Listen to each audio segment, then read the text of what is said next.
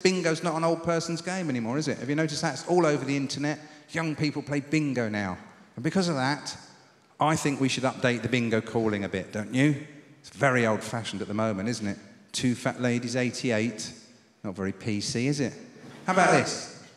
2 overeaters, 88. Bit better, isn't it? 2 anorexics, 1. She looked old enough, 15.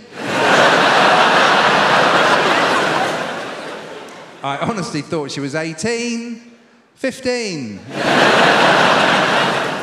Unlucky for some, 15. Now, you're quite right. I do need to work on some other numbers, I know that. 6 and 9, 15.